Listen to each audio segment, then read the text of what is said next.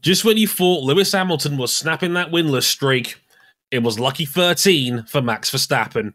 Welcome back to Motorsport 101.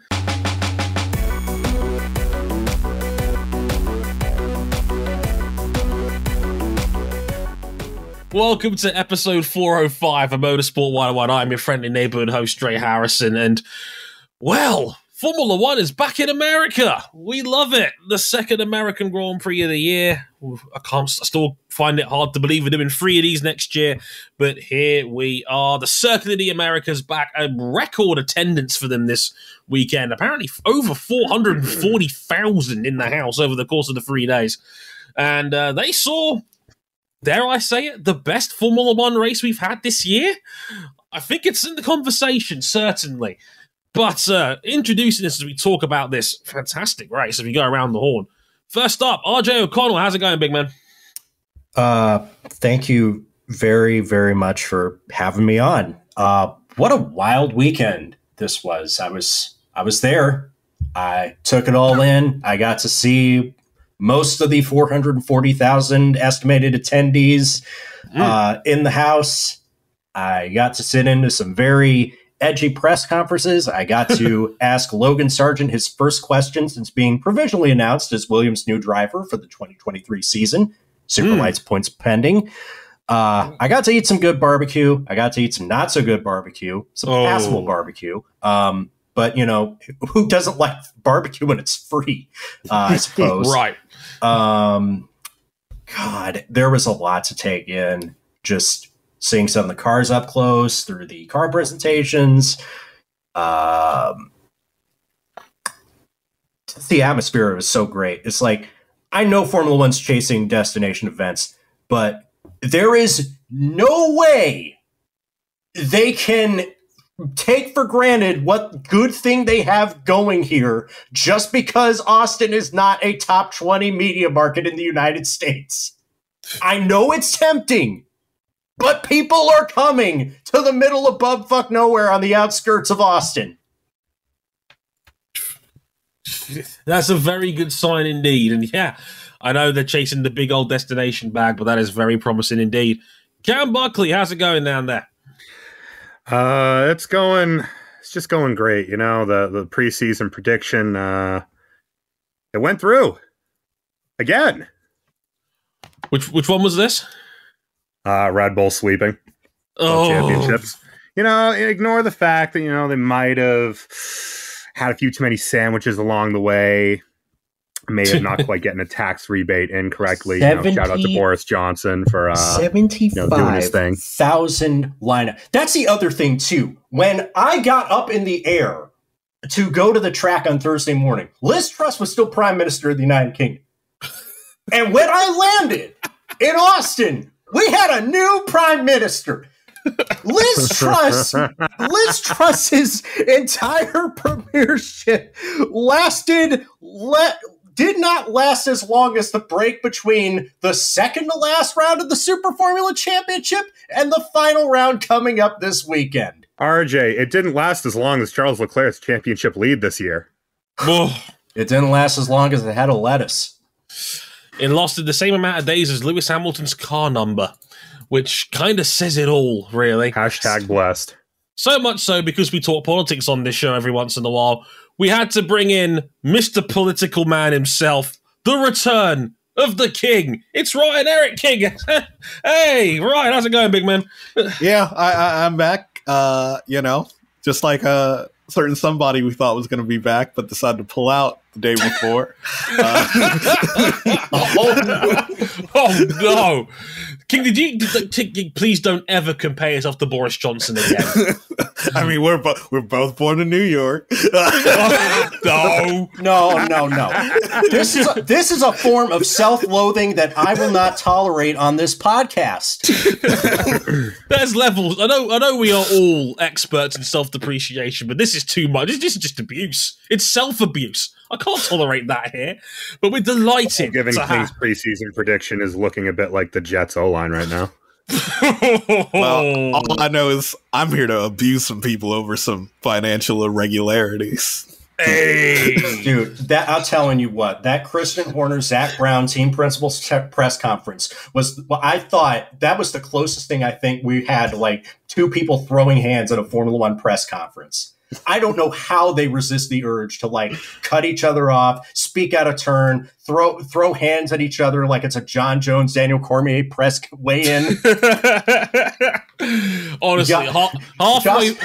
Josh Capito was just here to like, all right, I'm announcing my new provisional driver candidate, and then I am just putting the microphone down and letting them have the floor. You know, it's wild when Sky Sports F1 actually actively promotes a team boss's press conference for Saturday afternoon, and I'm just like, we have gone too far. Humanity, this is like Formula One's version of Jurassic Park. Like we should have stopped to think, should we do something like this?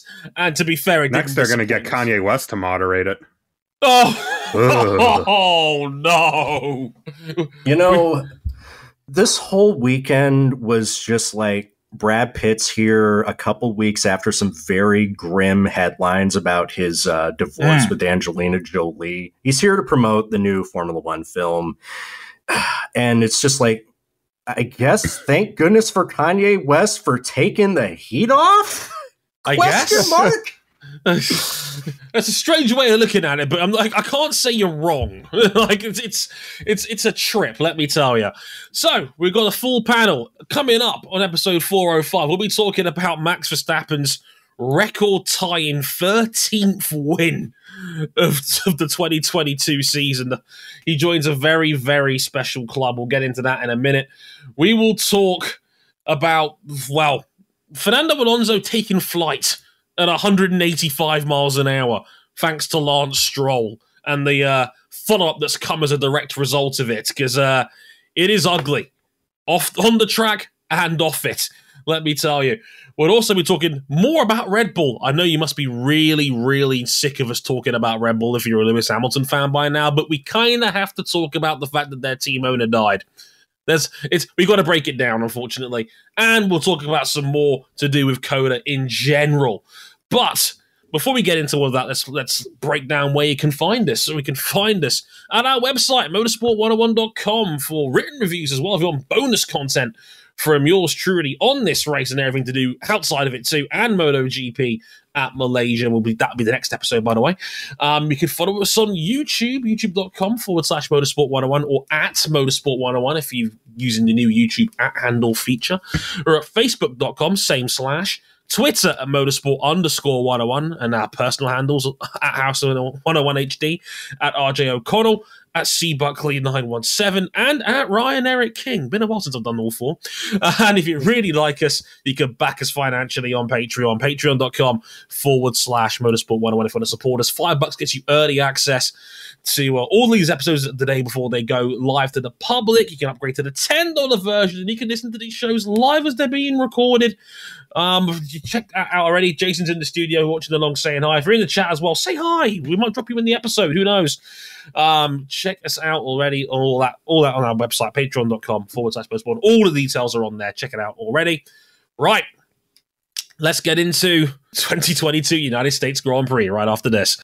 It's a victory that will give Red Bull the Constructors' Championship in 2022. It's celebrations for team and for driver on such a poignant weekend. Max Verstappen wins the United States Grand Prix. Max Verstappen, you are world champion. We are world champions. Thank you so much. And thank you, Dietrich Mateschitz, for everything that you have done. This one was for Dietrich. And yeah, congrats, guys. What an amazing season to win also the Constructors. You guys really deserve it.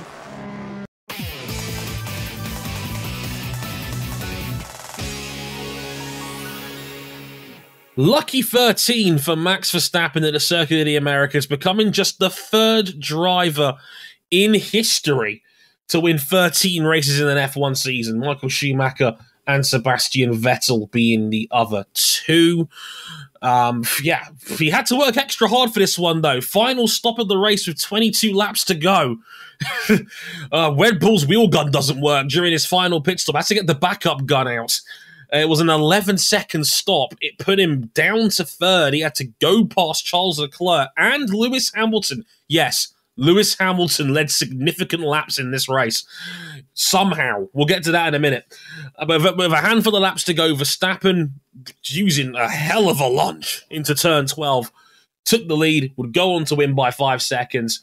And not only that, because of Ferrari's struggles, well, mostly not their fault this weekend, to be fair, ask George, Red Bull wins the Constructors' Championship for the first time since 2013, their 5th Constructors' title as a team. Congratulations to Red Bull Racing. I'm sure everybody on Twitter was absolutely delighted to get behind Red Bull winning their first Constructors' title in 9 years. Isn't that right, guys? Do you remember when John Cena was at the peak of his power? And for some of you younger listeners, yes, the guy from the Honda commercials and the host of Wipeout used to be a full-time professional wrestler. And he was like at the top of his game, but it felt like every time that he was wrestling for the world title, he was always billed as the perpetual underdog, and that he always had to overcome the odds, right? And people got tired of that. People got tired of the fact that John Cena always had to overcome the odds despite clearly being the top man in his profession by a mile and a stretch. That is a microcosm of Max Verstappen in 2022. Because in most situations, a 12-second pit stop might as well be a death sentence to any prospects you have of winning a race in this day and age. And I thought this was going to be Lewis Hamilton's day to break the winless drought and extend his run of consecutive winning seasons to 16. He's got new upgrades on the car. He loves this track. And he's got a healthy margin and a Charles Leclerc's worth of buffer. Then Matt gets past Leclerc. Then Matt starts eating into that deficit. Then Matt gets into DRS range, and it's like he got the turbo pickup in a Wipeout game and just zipped right past it. Threw the mushroom into his airbox. My dude hit the hyper thrust. Oh, yeah. This is Max Verstappen's 2022 in a nutshell. The next one gives him the single season record. So who does he share that single season wins record with right now? Some guys named Michael and Sebastian. We'll talk about Sebastian in a bit, but pretty good. I want to propose something on the table. Formula One booking committee, hear me out. I want to win for Sergio Perez this coming weekend in Mexico City. That's going to trigger a 2-week national holiday. Everybody's going to love it. Then we go to Sao Paulo in Brazil, go Lula. Hamilton gets that win to keep his streak alive. And then we go to Abu Dhabi and Verstappen breaks the record by flattening everybody with a comfortable pole to win by like a minute. I need this booking committee in Bristol. I was very impressed by this race, by the way. It was best we can do is running up the score violently. Red Bull's 2022 almost has an air of Ferrari's 2002 season, doesn't it? The Feels general distaste from everyone involved, accusations of FIA favoritism, hashtag Ferrari International Assistance, and the ability to simply brute force a win no matter the situation. Cam, when did they try and arrange a photo finish only for Sergio to inch ahead? Does that happen in Mexico? No. If it happens in Mexico, it's going to be the other way around, where Max accidentally wins the Mexican. He won't leave that place alive. No. It's like Sergio's dad is the one who kills him if that happens. It'll be the first time you'll ever see him not smiling.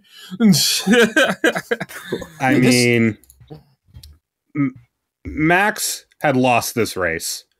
Lewis in a Mercedes that was just quick enough to be enough of a threat on those tires at this track, with Lewis driving out of his mind. Forced the undercut. Max makes the pit stop. They flub the left front tire change. And then you're watching the laps go down. He gets past Leclerc because Ferrari are just outgunned at this point. They have now assumed Mercedes' position as they're in range, but they're not really capable. Poor Carlos Sainz. Yeah. It's now Carlos Sainz sympathy corner, taking over from Valtteri Bottas last year. Although it's hard to have sympathy for Valtteri when he just goes flying off the road in the dry. Those wind gusts are tough, man. Oh, yeah. Significant wind here. Apparently that's what happened. Yeah, apparently 15 plus mile an hour tailwinds. Like, it felt good. It felt good for me because I wasn't roasting in the Texas heat. Oh, yeah. I hereby revoke all criticism of Nico Rosberg in 2015 when he claimed the gust of wind took him out. It happens. It is a thing. It is a thing. But we're watching the lap count waning. The gap is stable at the front. Does Lewis hold on? No. No, when Max dropped the hammer, the gap was coming down seemingly corner by corner. He had 40 kph down the back straight when he got Lewis. When he got into DRS. He had the golden mushroom. I thought it was going to take him a lap. No. First time he was really in range, he hit the bullet bill button. It was just because I think that they had it on the onboard at the time he was going to overtake him for the majority of his run on the back straight, and it's just like, where's the corner? He keeps getting closer. Just next thing you know, he's ahead of him, and that's it. The race is over. God bless him. Lewis tries, but yeah, man. Lewis did well. All Lewis could do in response is absolutely root his hard tires. Max being on the mediums that were supposed to only last 18 laps, they lasted 21 with pace to spare. And Max eventually wins by 5 seconds, just over 5 seconds to protect himself for any track limits penalties, because these two were pushing so hard that they used up all of their track limits jokers trying to beat one another. I mean, King, what did you make of it all? Oh man, it seemed like Verstappen knew he had to make the mediums last to the end, and if he was gonna make a attack for the lead, it was probably gonna be the only chance he gets, and he made that chance count. Yeah, that's pretty much what it was. I mean, Cam's spot on for what it's worth. I mean, you look at that final stint again, he came out, I think it was something like 6.5 seconds behind Hamilton after that 11-second pit stop came through. He won by 5. Even if and there was rumblings about this towards the end that Max might get clocked for track limits because both he and Hamilton were already given the black and white flag as a warning for track limits excursions. Even with the 5-second penalty, Max still would have won. It's just not fair. Now, that final stint was 21 laps long, and Verstappen turned a 6.5 deficit into winning by 5. It's the old phrase our old co-host AJ used to come out with. You don't win the title on your good days. You win them on your bad days, and this was a bad day. Red Bull put a wrench in their own plans, and they still found a way to win. It goes to show you the first half of that race is like Max was driving at 70%. It's scary how fast this combination is. Charles couldn't stay with him. Merckx just isn't quite there yet, and as Cam alluded to, superb bit of driving from Lewis to even God loves a trier. He did everything he could. Yeah, that's the nearest Hamilton's gotten to a win this year, and man, did he have to work for it. And you could see he was over the limit. He butchered his own hard tires, and that was the race tire to be on, and he butchered them, just trying to stay with him. And, it just felt so futile seeing Max chase him down and win. I really thought this was going to be the weekend that it gets on the board. Now it's just like, if it doesn't happen at Sao Paulo, where we know what the Honda's like at high altitude. I mean, we were all watching it in the Discord together, and the gap was pretty stable for about 8 laps, and then it's like the whole body language of the Red Bull changed. Suddenly, he's taking 6-7 tenths out of him a lap. Yeah, once that gap started coming down, it was just like, bro, this is... I think that's the other thing as well, in combination with this car. Max's tire preservation, I don't think gets talked about enough. those medium tires straight from Pirelli, however much we believe them these days, was designed to last 18 laps. Maximum. He made them last 21 against an equivalently fresh set of hards. And we know the W13 is arguably too kind to its tires. It doesn't put enough energy into them to really wear them out. It's been a constant Mercs complaint over the season that they don't get the heat into them fast enough. And yeah, like we're being generous when we say 18 laps for the mediums on Pirellis. That was the upper end of the range. They said as low as 12 in some cases. And some guys came in after 10 or 11 laps on that medium stint at the start of the race. Yes, fuel was a bit heavier. Undercut was very strong here. And even if they hadn't botched the pit stop, but on countback, it looks like Lewis was going to get Max anyway. But given the pace disparity, it would have been more of a formality than it actually was. Yeah, like just the confidence of Red Bull even before the error happened. Just like, yeah, we can do mediums. That's cool. Mercs had to go medium, hard. Red Bull went medium, hard, medium, and it just Red Bull's operating in a different postcode to everybody else right now. It's utterly ridiculous how well they're driving, and yeah, just Max is busted. He is as busted. The Constructors' Championship was well earned. And I'll say this: Sergio Perez, he did his part. Everybody did their part to make this happen. Phenomenal overtake on George. Oh yeah, to defend position up out of the pits.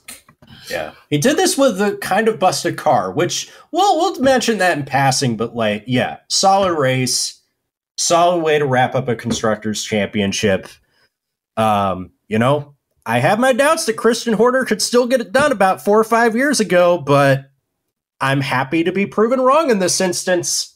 And to be fair, they immediately celebrated by hijacking Shaq's car, which I thought was a baller move on their part. Dude, that's the other thing too about this event. Like, I don't really connect with a lot of celebrity culture, not because I'm like edgy and like, just like sometimes I'm too wrapped up in my own bullshit.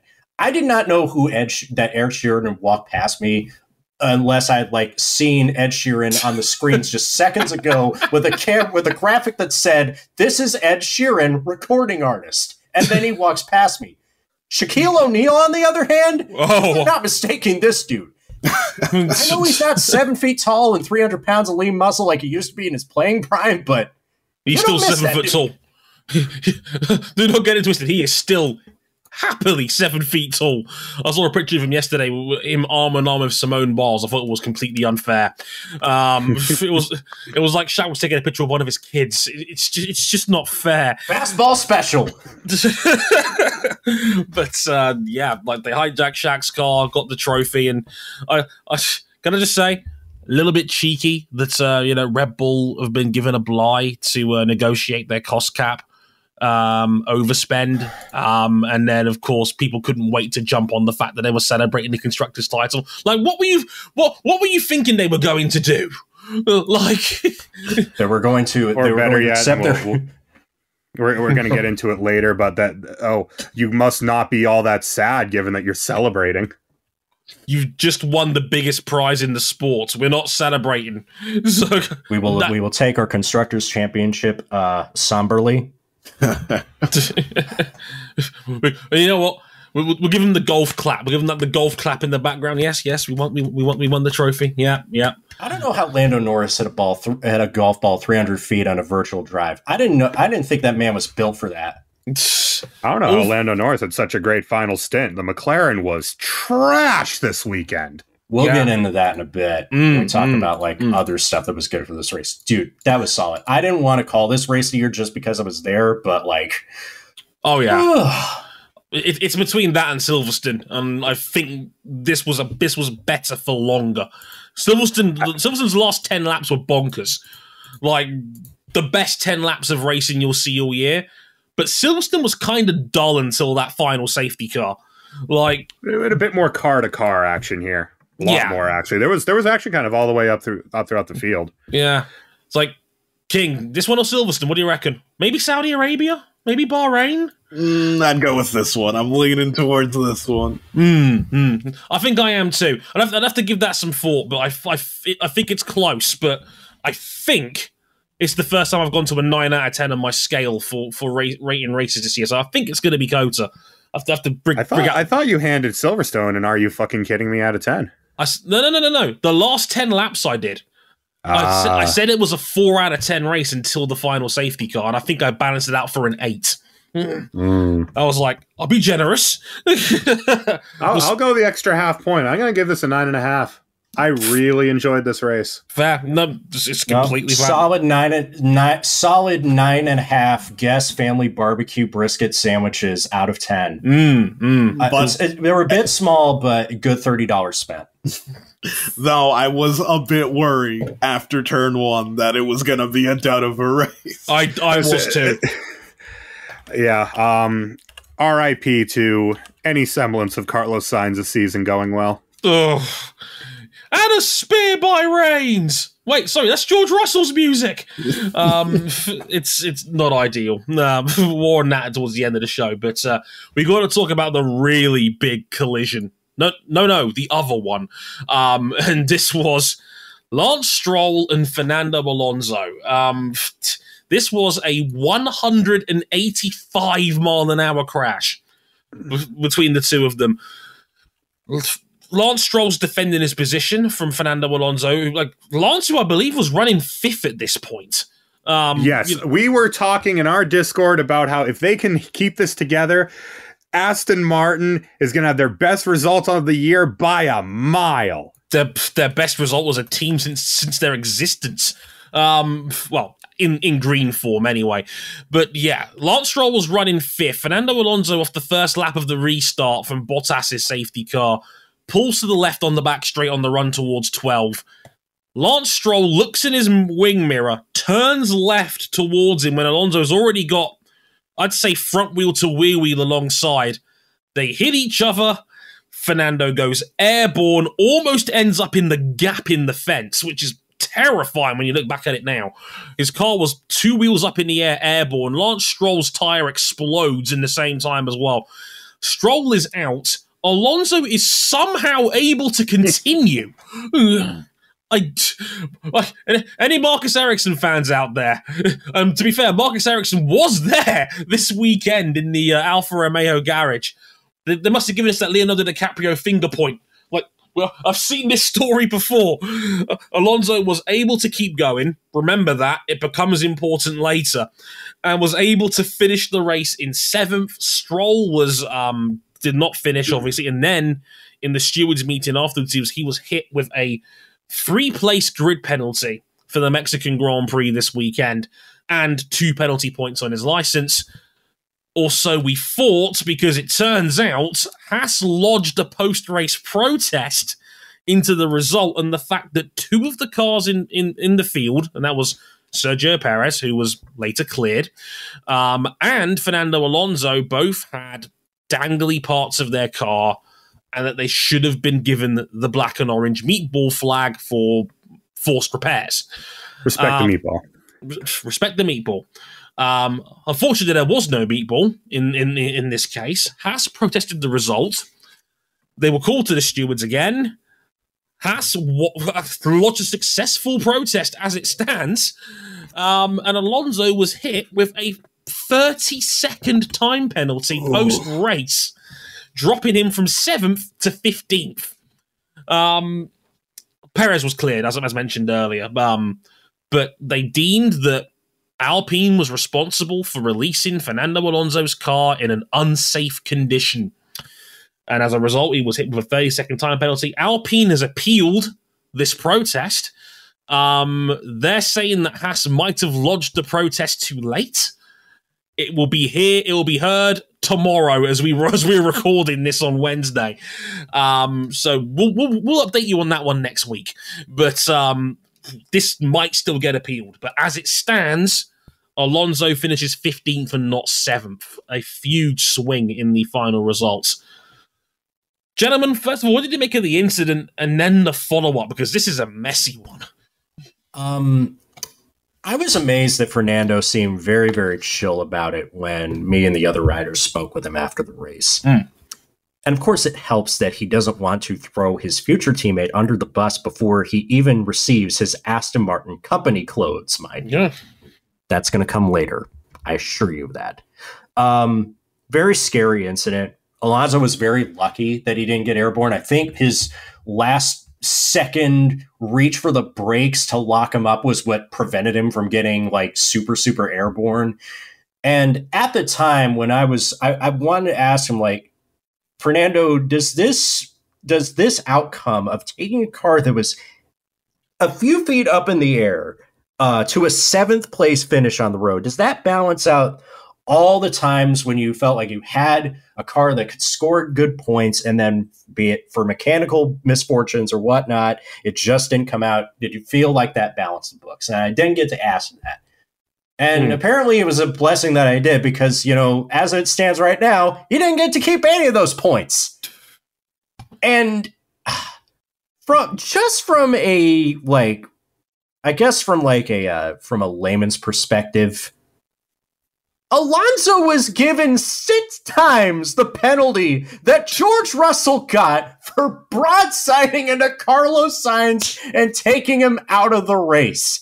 Even though Alonso was the one on the wrong end of what I could say, I'm not one of those people that have a weird hate boner for Lance Stroll, but my dude, that's one of the stupidest bits of driving that I've seen, and it cost you your best result of the season. Yeah. You know, it was a felony. that was some felony driving. Yeah. If you did that in a sim racing league, you'd be banned for 2,000 years. You cannot move in reaction that late. No, you can't. It's and the thing is, it's not like you could say he wasn't spatially aware. On the onboard, you see him look in the mirror and then do a very deliberate left turn. Did you hear what he said out in the media pen afterwards? He said it left him enough room. Well, in the words of Yuki Tsunoda, get an MRI, get your brain checked. Yes, I can't disagree with anything than what's been said here. This is about as dangerous a move as it gets in Formula One. It's subtly dangerous. Like, it's not like Lance Stroll cuts across like 6 lanes of traffic to wipe somebody out, but it's like it's subtle, but it's like so dangerous. You can't turn into a guy who's already alongside you. And it's not the first. It's not that he wasn't already alongside. He wasn't alongside. It's the fact that, like, the way you describe the accident, I think we need to point out to viewers, like, that initial movement, like, that initial set of events took place in the span of a few seconds. Alonso had no time to react to Stroll moving in front of him. Right. After he moved to overtake. That collision was going to happen. Yeah. Lance Stroll made that collision happen. Yeah, that's all entirely fair. What's the best way of describing this? I think Lance is a very lucky boy. He only got 3 places on the grid for next round for this. He's a very lucky boy that he elected what was a worse. The fact that Alonso, in effect, got a significantly larger penalty than Lance did for this incident is a fucking disgrace. This is why people don't trust the FIA. But the thing is that the reason why we got this situation is because collisions are very subjective incidents, and the allowed penalties for such collisions are as widely varied as they are subjective. With a black and orange flag, it's a hard penalty. There's no conversation. It's either you got the black and orange, or you didn't get the black and orange. Except you didn't get the black and orange because they never flew it until after the race. Which, again, circles back to the point where the race director has no controls over protests. So the race director, Niels Wittich, decided not to give Alonso a black and orange. And then Haas protests after the race to the stewards that Alonso should have gotten a black and orange, and the stewards agreed with Haas over the race director. Why would Michael Massey do this? Pablo Elzade said it best that like race control and the stewards need marriage counseling. And this is on the weekend where one of the decisions made after the Suzuka recovery vehicle incident was that Eduardo Freitas is going back to WEC for at least the rest of this year. He's not doing F1 anymore. Well, as the thing is that Haas has got a valid reason to complain in the sense of Kevin Magnussen has been hit with the black and orange 3 times this season already. Yeah. If anyone's going to feel hard done by on a meatball call, or in this case, the lack of a meatball call, it's them. Yeah, I'm not blaming them for doing that. The thing is with this is that I don't disagree. I do believe they are justified in throwing that protest because they've fallen foul of this multiple times with Magnussen, it keeps breaking front wings. Actually, the reason why Perez was in on this protest but was cleared is that his front wing was broken in very much the same way, end plate hanging off, but that end plate decided to quote unquote fix itself and leave the building. Yes. I just can't believe he only got a 3-place grid penalty for what is, in my opinion, the single worst piece of driving I've seen this year in F1. I think it was largely due to I like to call the Moss defense, where Alonso goes in there and pleads for Lance Stroll, which he shouldn't have done. Yeah, Fernando Alonso openly admitted afterwards that in the steward's office that he said it was a racing incident, and the stewards do take other drivers' opinions on board. I've seen it happen with like qualifying blocks, for example. Remember when Mazepin did it to Sebastian Vettel at Zandvoort last year? Remember Nikita Mazepin? Let's not. I wish I did. But I remember they both got called into the stewards, and Vettel said, "Look, it happened. Nikita had Mick in front of him. Concertina effect. It happens. Not a big deal." And then the stewards were like, "Okay, no further action. Cool. We'll let this one go." So they do take drivers' opinions on board for things like this. And Alonso was like, it happens. Alonso being surprisingly nice. Probably shouldn't happen. No, I'm not sure it should, but it did, I think, in this case. I think King's absolutely spot on. I think Alonso took pity on his future teammate, and the stewards were like, all right, we'll give you the weakest possible penalty we can give you, which is 3 grid places, which is the same. Do you remember when Verstappen got hit with 3 grid places after Monza? And compare that to this? Yeah. Oh. My God. What in the hell? Why would Michael Massey do this? I know.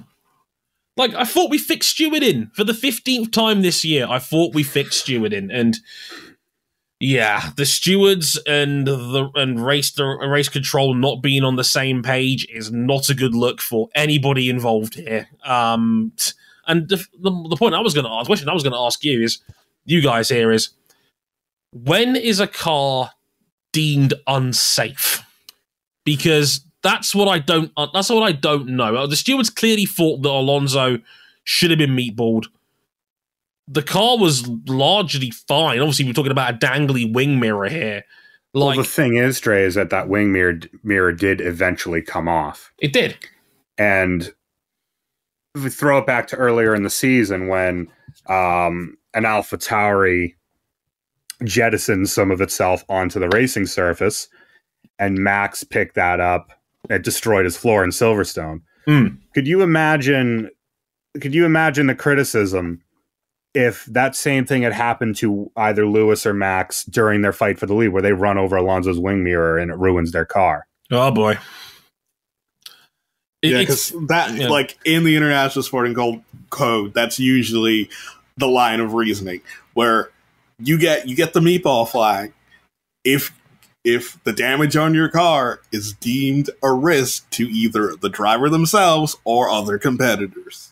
Remember Leclerc in 2019 in Japan? Yeah, that damage where he was one-handing the car through 130R, hanging onto his wing mirror. Right. And eventually that debris, some of that came off and struck Lewis Hamilton's halo. It's tough. It's a difficult one because, like I said, I've had friends ask me about this, and I've said to them, look, I don't know when a car is deemed too unsafe to be on a live racing track. It's like I don't know where you draw the line on something like that, because we've seen flappy parts before get called. We've seen them not get called. How long is too long before you throw the meatball? There's a lot of ifs, buts, and maybes on something like this, and it doesn't help when the race director and the stewards have differing opinions on this, because then we all look at the process and we all go, weren't you guys supposed to fix this after the end of last year? And here we are again. Another debatable issue where two major entities in the back officiating the sport can't agree, and now we got an appeal to the process, and, you know, Alonso, who did nothing wrong, has had his race potentially completely destroyed as a result of it. It would have been one thing, right, if they had black flagged him early on for this, and he didn't then go on the rest of that race, also, you know, rest of the distance on that power unit. I mean, we know Alpine they don't last very long over at Alpine. Only to then have that result stripped away. Yeah, it's a shit. Like that's the nature of officiating, where like the stewards can't accept protests from teams during a race, and if the race director deemed Alonso's car was safe, then it is safe. Right. It's his word that's final. But then the steward said that it wasn't. Yeah. So what page? So they need to get on. Who has the final call? Yes, the rule book is set up so they're not on the same page, but that's really doing a lot more harm than good these days. When people act cynical about Formula One's place at the pinnacle of motorsport, this is kind of what they're talking about. Because you'd think like the registered trademark pinnacle of motorsport would be above this. I don't know. Yeah, it's a debatable one, and I'll be fascinated to hear about this appeals meeting that's happening tomorrow and the outcome. We'll talk about it more on next week's show. On that one. Whew. Speaking of Red Bull, we talked about it a bit earlier, and the sport was hit with the news just literally minutes before Saturday qualifying that Dietrich Mateschitz, the owner majority owner of Red Bull, passed away this past weekend. He was 78. No doubt about it, one of the most important people in the sport's modern age, I think that's fair to say. Back in two F1 teams, the Red Bull Ring in Austria, you've probably rooted for one of the drivers that have come through his academy at some point or another. There's a great shot, actually, on the grid before the race on Sunday. I don't know if it was on purpose. I don't think it was, but it was all the Red Bull affiliated drivers that have been through their academy or was currently in it or in the past had all lined up side by side together, like Yuki Tsunoda, Sebastian Vettel, Carlos Sainz, Pierre Gasly. I don't know if that was just a coincidence, but spooky stuff if that was the case. But it's a complicated one, folks, and I'm sure we'll get into the reasons why, but just some general thoughts on Dietrich's passing, because obviously this is a huge impact when it comes to where Formula One is today. I mean, that influence that Red Bull had goes to virtually every corner of motorsport beyond Formula One as a sponsor, promoter, you name it. Let's not forget, when they first showed up in 1995, they were kind of an unknown in the world when they showed up as like the new title sponsor of a third-year Sauber team. And then that eventually turned into one of the best decisions I think he made as a promoter of the sport. He bought the flailing, underachieving corpse of Ford's last F1 program, their last full-scale involvement. That would be Jaguar. And through that investment, turned them into one of the greatest dynasties in the sport. They won 4 in a row from 2010 to 2013, and another full set just this past weekend. That also turned into investing into one of the longtime minnows of the sport, Minardi, turning them into the Toro Rosso / AlphaTauri that we know today that has brought through so many great young talents of the sport, like Sebastian Vettel and Max Verstappen. there's a lot that Mateschitz has done good for the world of motorsport. And outside, it's also kind of, it's tough to look past the fact that Dietrich Mateschitz was unabashedly socially and politically regressive. I'll just bite your notes. He had abhorrent views on the world. He was an anti-immigrant, and he endorsed Donald Trump and a lot of this stuff. And it's tough to go all... It's easy for me to say because I never worked within the Red Bull family. Mm-hmm. But it's also tough for me to, like, bare my soul at somebody who endorses the kind of stuff that Mateschitz did away from the track. Mm. I do not want to go into the shitty, petty thing that people do and project the stances that he had into something that is a core belief instilled of everybody who works within the Red Bull and AlphaTauri organizations. In fact, the fact that they have such a diverse working environment as they have is it's kind of awesome in defiance of what Mateschitz, what his beliefs were away from the track.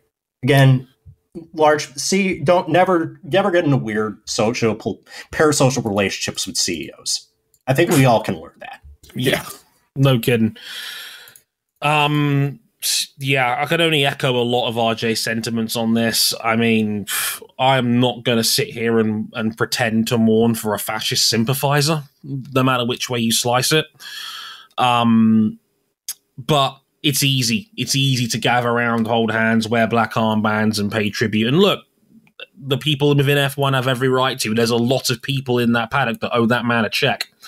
You know, he has probably done more for modern day motorsport in terms of backing it, you know, putting money where his mouth was and enabling so many jobs and careers than just about anybody else in modern day F1. And yeah, also at the same time, he had horrible views about the world as a bigger picture. And that is complicated. That is, you know, I'm not going to sit here and mourn the guy, but I completely understand if somebody else would, because, you know, I think Sebastian Vettel was the one that really took a step back and was like, you know what, no comment when it first came out.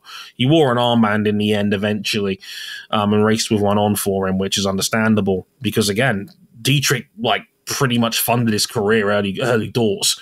So I can understand how someone, you know, might be very grateful for that and the way their life has turned out. So, yeah, these things are fucking complicated. Yeah, people have layers. We're not in these people's shoes. I'm not going to pretend like they are either. It was a tough weekend because also down at Haas F1 team, one of their own, Harvey Cook, a longtime garage technician, died at the age of 31 after a lengthy battle with cancer, which is far too young. And it really reinforces that you have to enjoy the good times of the people that you love. No doubt. I mean, yeah, it's one of those deeply conflicting moments as a motorsport fan. And like I said, that's sometimes the beauty and the horror of sport. You can be a success in spite of the person that you are. And, you know, Red Bull is complicated. I know. I mean, RJ alluded to it as well. Like, I know multiple people that work for Red Bull Racing. They are genuinely one of the more diverse teams in the sport. And I know people of color that work for that team who have been unfairly projected upon because of what some more hardcore anti-Red Bull fans think about their team and their ownership. And it's not as simple as that. And I wish more people took a little bit out of critical thought, reflective thought, realized that not a lot of people have the power to go with their morals that deeply to think, oh yeah, this whole team's racist, I'm not going to work for them. Right. And the thing is, like, it's not just your team; it's your place of employment. It's the place where you bring home a paycheck to pay for your basic necessities. Right. If you're in a position where you could just simply quit on moral grounds, you are financially better off than the vast majority of society. Yeah. To that end, like there's a lot of very terrible things that Jeff Bezos does as the CEO of Amazon. But like, if everybody that worked at Amazon was as much of a wealth hoarding, union busting asshole as Jeff Bezos was, there would be no attempts to unionize parts of Amazon's workforce like we're seeing. It's a complicated one. It always is. Cam, I know you wanted to say something as well. Kind of just echoing the sentiment here, and I kind of look at it as that really having got into F1 maybe a little bit late, I don't really know a Formula One without his direct influence. Yeah. Does the sport survive the 2008 financial crisis if he doesn't pour money into two teams and a bunch of other drivers? We're down two teams, and you can talk about kind of what alternate timelines that springs up, but then the team that he invested in, the team that would go on to win 4 consecutive and then won this year, think of how different F1 looks. It's almost hard to imagine. It's hard to separate his positive impact on the sport, and there has been positive impact from the fact that off the track he had, as mentioned, just abhorrent views upon the world. But then, unfortunately, we watch motorsport. Yeah. And chances are, if you watch motorsport, there's a pretty good chance you root for someone whose worldview is really not aligned with yours. Yeah, and as plenty of the drivers, like, F1 was the sport that he cared most about. But as many of the drivers mentioned, there have been thousands of Red Bull athletes across various sports. Like, his impact in the sports world in general goes without saying. Yeah, it's incredible, the amount of influence. Like, we barely scratched the surface. Like, we don't have enough time on the show. Yeah, how many sports events? How many sports events and entities are backed by Red Bull? Literally dozens. You've probably watched a bunch of them without even realizing half the time. It's an incredible amount of influence, and as sports fans, that's impossible to ignore. It's impossible to put that in the corner and just say, fuck him, he's a terrible person. But no, look, I have cheered for athletes backed by him. You're talking to one of the world's biggest Sebastian Vettel fans. And you were there through all the good times, the bad times, the popular times, the unpopular times. And we're saying that this not to diminish, not to humanize this guy, humanize, but like you can't say that just because you are backed or work for Red Bull, you agree with his opinions. Right. Exactly. It's complicated. It's not simple. It's not straightforward. You've got to be critical about this, and you've got to piece up the layers. And obviously, you're entitled to whatever view you want to believe or want regarding it. But it's not as straightforward as he's a shithead. Or I think I'd use the example where obviously over the past month, W Series decided, for financial reasons, not to complete their season this year. And a lot of people on social media immediately called out to Formula One and to Lewis Hamilton, why don't you invest money in W Series? Why don't you spend your money on X thing? And obviously almost all of them made no comment about it. But 15 years ago, Dietrich did the thing.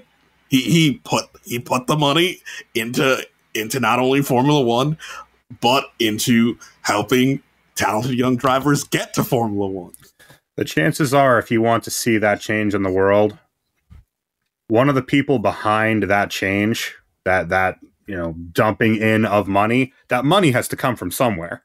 Yeah, right. And if you have that kind of money, there's a better than zero chance that those are ill-gotten gains. Yeah, I've always said, if you're a billionaire, there's a very good chance you've probably exploited humanity at some point to amass that much wealth. It's just how we go. And unfortunately, motorsports are the most expensive entry levels, barriers of entry when it comes to sport in the world. Chances are people got their money from not nice ways. It's something we have to deal with every week that we watch. And this our is condolences to everyone at the extended Red Bull Racing family and to everyone at Haas. Indeed. It's tough, but it's better tough. days are ahead. Let's end it on a positive note and talk about, what else we loved about what many are saying, what I think we're all saying around the table. Race of the year? What else do we love?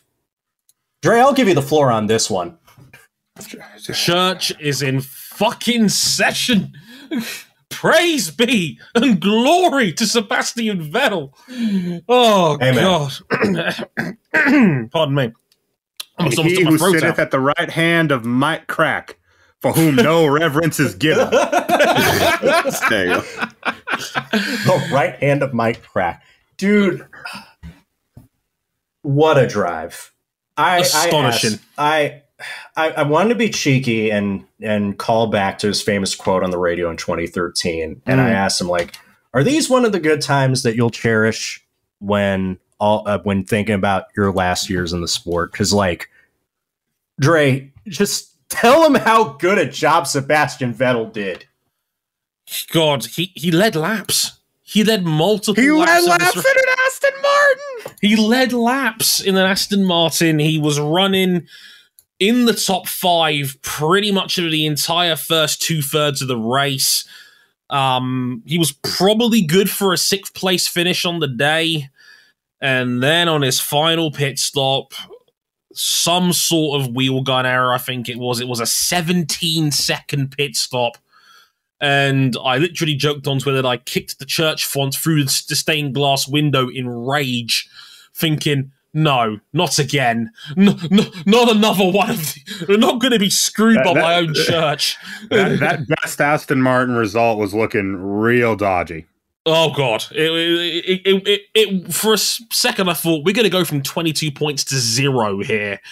And that would have been an absolute disaster because it is genuinely really close for 6th in the championship right now between 4 different teams. It is Alfa Romeo scored 51 points in the first 9 races of this season. They have scored 1 since. Exactly. They're falling out of the sky at 40,000 feet per minute, and the plane is already breaking up over the ocean. Yeah, it's rough out here. So for Seb to come back, despite that, on a new set of tyres at the end and finish in 7th now, post Alonso penalty. Might be 8th, we'll have to wait and see. And put the works on Alex Albon and Kevin Magnussen on the way there. Everybody's going to rave about that move on Kevin Magnussen at turn 19 on the last lap. It's an incredible final lap. That was awesome. I'm not disputing that, and they love that shit. I don't think the move that he did around the outside of Hayden Hill, the back half of that Quad Apex corner, around the outside of Alex Albon to get 9th, that to me was like, remember, when Vettel was at the peak of his powers and at the most polarizing he ever was, a lot of people thought that shit like this was outside of his capabilities. Sebastian Vettel, God. 4-time champion of the world to you. 4-time champion of the world. I mean, we could all go around the table and just pick Sebastian Vettel as our driver of the race outside the top 3. We could. Well, the scary thing is, 2 driver of the day awards in a row. And you do get the award for that. So, additional things for the shelving in the church. Yes. You could have given 5 people driver of the day. Verstappen for being the unstoppable force to which there was no immovable object.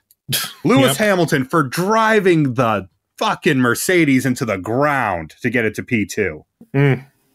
Leclerc recovering from a grid penalty. Alonso recovering from low Earth orbit to get it back in the points. Until it wasn't. Still a fantastic drive.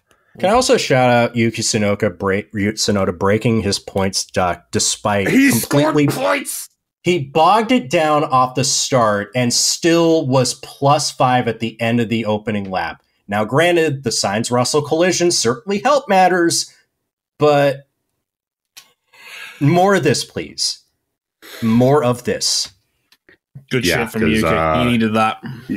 He has left a lot of points on the table this year. Some of that's his team. A lot of it's on him. He needs more like these.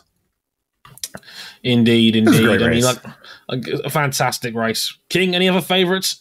No, got everything covered. And we also talked about Alonso's not drive to 7th place. I know. It was still a good drive. Hey, shout out Lando Norris as well. Single-handedly carrying McLaren. I don't want to get into Daniel Ricciardo spiraling into total depression at a track that has usually been so good at hit to him. Ricciardo was on the struggle, but I mean, it wasn't a couple of tenths. It was like the better part of a second off pretty much all weekend. It's going out with a fizzle. And beyond that, Kevin Magnussen for having a complete train wreck of a strategy to get into 8th. More points for Haas. They broke their duck. Haven't scored since Austria. 36 laps on the medium tire. 36. Twice as long as they're supposed to go. They completely fell off the cliff. Someone get Mick Schumacher out of the bus and give him some of this fortune too. God. Can they please stop fucking that man, please? Raw. Like, honestly, this is ridiculous. You know, considering everything that happened, Seb could have fought Russell for 5th, which is just speaks to the quality of the drive that Seb put in. Oh yeah. We're gonna have to rescind this floppy award. Like Aston Martin, up from the depths of these pits. The laughing stocks of Formula One for half a season. They're gonna snipe 6th in the constructors. Yeah, like just before we get out of here, how close this fight is. Alfa Romeo are 6th on 52. Aston Martin are 7th on 51. Haas are 8th on 38. AlphaTauri, the team that always challenges for the top 5, are 9th on 36. AlphaTauri are hot trash this year. AlphaTauri are in big trouble. They have a serious chance of finishing 9th this year. 9th! That's just vintage Minardi for you. Crazy. Like that, like the midfield bloodbath is going to be all over the place in that fight for 6th place. Aston Martin might shithouse 6th out of what was deemed a wretched season at the start of the year. After they had to throw away their first car. Yeah, like this shit is wild, to say the least. What a time we had. May the fun times keep on rolling as the crazy train heads to Mexico this weekend for Formula One. 3 rounds to go. Mexico coming up next. Like if we can wish into the sky for a Checo win, just because I want to see what happens to his dad if Checo wins this race. I want to see what happens to the crowd. I want to see a full-scale track invasion on the cooldown lap. It's going to be Mansell. It's going to be Mansell at Silverstone all over again. Like, they will go bananas if Perez wins his home race. If there's one round that you want Perez to win, it's this one. Or maybe not from a safety standpoint. We'll have to wait and see. Mexican Grand Prix this weekend. Do check that out already. Next up on the Motorsport 101 hit list, MotoGP in Malaysia.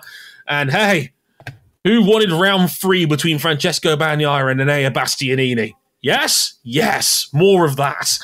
That's coming up right after this. But in the meantime, as you can find us one more time, youtube.com/Motorsport101, Facebook, same address, Instagram, Motorsport101pod, Twitter, at Motorsport_101, our handles at Harrison101HD, at RJ O'Connell, at Ryan Erik King, and at CBuckley917. Our website, motorsport101.com, for extra written content.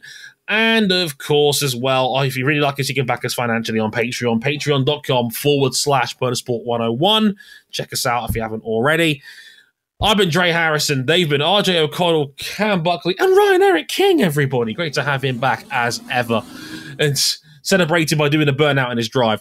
Until next time, sayonara. Later, y'all.